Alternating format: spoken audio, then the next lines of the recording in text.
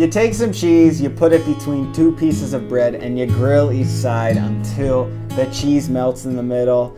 That is the grilled cheese sandwich, and it's huge all around the world. Every region seems to have some version of a cheese sandwich, but I gotta say, in the US, that shit is bumping off big time. There's food trucks that are solely focused on the grilled cheese sandwich. 2 blocks down from me, there's a restaurant that's serving up just grilled cheese sandwiches. But that's the cool part about a sandwich, where the base is so good, because you can add so many fun things. You can make it as gourmet as you want, add some funky ingredients, which is what we're gonna do in this video. We're gonna take the grilled cheese sandwich and we're gonna up the ante with 3 easy steps. We got the bacon onion jam, we've got your herb butter, and we've got some special cheese going in the middle. We'll get started off with the bacon onion jam, which is pretty game changing on any sandwich. I had it on a burger the other day and it took it to the next level, but it works great on grilled cheese. To start it off, just get some bacon slices rendering off in a pan. I chopped them in half because they're eventually going to go back on the sandwich, and that way I could fit a few more in the pan. And then while that's rendering, you're gonna start slicing your onions. I like using the trusty mandolin for something like this because it's so quick and you can get them really thin, but of course you can use a knife.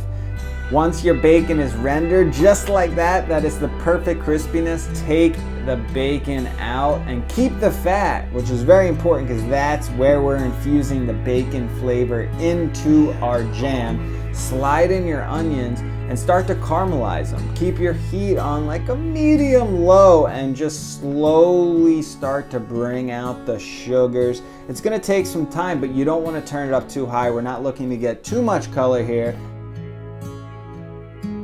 So this is about 10 minutes right here, which is a perfect time to start adding other ingredients, other flavorings. I added a little bit of thyme, which is fantastic with onions, a great herb to go with onions.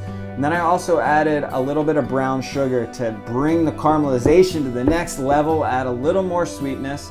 And then balsamic, which is another delicious ingredient that works great with onions. And that really just rounds it out, gives a little vinegar bite. And just cook that for another 10 minutes until you start getting something that looks like this. The onions are really broken down, everything's really sweet. Taste it, add your seasonings, your salt and pepper, whatever it needs, and then jar that up. We're moving on to the herb butter. This is where I feel the sandwich takes a turn for the best. We're gonna make an herb butter or a compound butter, a lot of people will call it. Basically just taking a butter and adding a few ingredients to make it a little better. I took some room temperature butter and I actually added a little bit of olive oil to it, which is a great technique. It basically takes your butter, when you spread it on your sandwich, and makes it more resistant to burning. Because butter burns very easily. You'll see some people sometimes use mayo on their sandwich, which is a high oil content, but something to make your butter more resistant to the burning. Then I chopped up a bunch of parsley, added that, crushed in some garlic right through the garlic press so it's nice and fine, and then added a little bit of salt and pepper.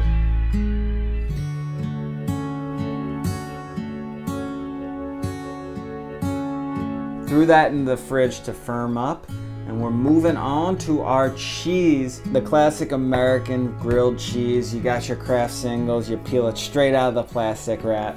We're screwing that cheese, and we're gonna do a nice blend of cheddar and Gouda. 2 beautiful melting cheeses. The flavor's gonna be great together. So I took the blocks and I just grated them up and did a little mixture here. To actually bring this puppy together, I got a pan on medium heat and I drizzled down some olive oil and I put the first side of the bread down on that and got that a little bit crispy, which is really important because we're gonna take the compound butter and spread it on the other side. So when we flip that over, we've got 2 crispy sides going now. On one side, you got your delicious bacon jam. You spread that down, add those bacon strips right on top. On the other side, you got your tomatoes and your cheese. And just cover that with a lid to start the melting process.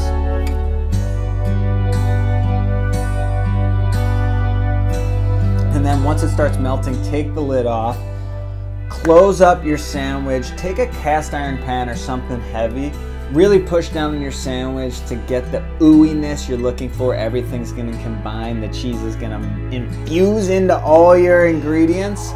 And then flip that over, do the same thing on the other side. Right when that sandwich is looking like perfection, right at this point, you take it out, you slice it in half, and you enjoy.